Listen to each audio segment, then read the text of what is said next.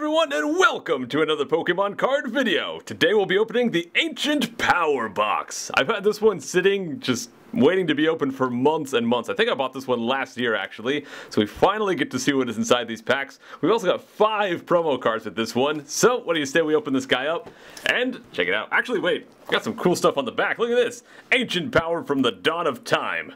And I guess you guys can read that if you like. Let me see if I can get it focused in so you can actually read that.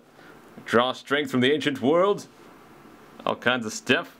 Well, hopefully if you wanted to read that, you actually could. Some cool art in the back. Now let's actually open it right here. CRUD. Gosh dang it. The plastic has been really complicated lately. Well, actually, hold on. Now that I'm complaining about it, it's actually working pretty well. Wow. You know, plastic, you were so nice you can sit right there. You can be in frame. Now we just have to get inside here. Hopefully it's not taped up. It's not. Nice. Boom. Whoa! That was easy. I don't think there's anything left in there. So let's take this shield off and let's look at these 5 promo cards first.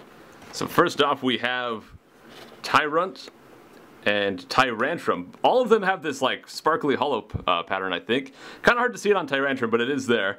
So we have Tyrunt. Let's see if I can get him in better lighting so you can see the sparkles. You can kind of see the sparkles, not too well there. But we also have an Aurorus and an Amora. Both also have that sparkly sparkles. Again, I can't really see it that well on Amora, but it's definitely there. And they're not marked as promos, but that hollow pattern, you basically won't see these cards with that kind of hollow pattern, if they're even hollow at all, in the actual set. So you gotta get the Ancient Power Box to get this variant, basically. Let's take a closer look at that Fossil Researcher as well. So you can see he's actually got like a hollow all the way down here and up in this picture, so that's actually a really cool card. I'm digging that one. So that is all the promos for this set, and we've also got 3 packs to go with it. This is a relatively cheap box set. I think that, I think you can get it for like $10 nowadays online, so it's pretty cheap. So if you wanted to get those promos, or those variant holographics, yeah, you can go for it. But here we have 2 Furious Fists and 1 Flashfire. So let's do the Flashfire first. We didn't get a very good Flashfire pack last time, so let's try to do a little bit better this time.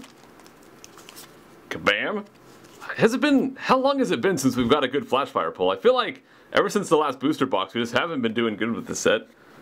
Here we have a Fletchinder, Palpad, Sneasel. Whoa, double Sneasel! Guys, what Sneasel do you prefer? This is the uncommon one, this is the common one. I think I actually like the common one a little bit better. He does look a little bit more menacing, but I don't know, it's a nice art. I like that one. We have a Seedot, Skrelp, Scraggy, Flabebe. The reverse holographic is a Spritzy back-to-back fairies right there. Just a common, but still pretty cool. And the last card of the Flashfire pack is a Pidgeot. Non-holographic rare. Keeping up our bad streak of Flashfire. Assuming I haven't pulled something good from Flashfire and I'm just forgetting about it. But I think we've been having bad luck with Flashfire. Furious Fist, however, did pretty good last time, so let's see if it does that again. And got it. Okay. So for the first Flashfire pack, we have an Amora right there. So we just got the fancy version of that. Now we got the regular one as well. Got ourselves a Focus Sash and a Mountain Ring. I'm not sure, is it like a ring made out of a mountain? We have a Makuhita, Gothita, Magmar, Pikachu, Pancham, one of my favorites from Gen 6. Oh, we have a reverse holographic Excelgor.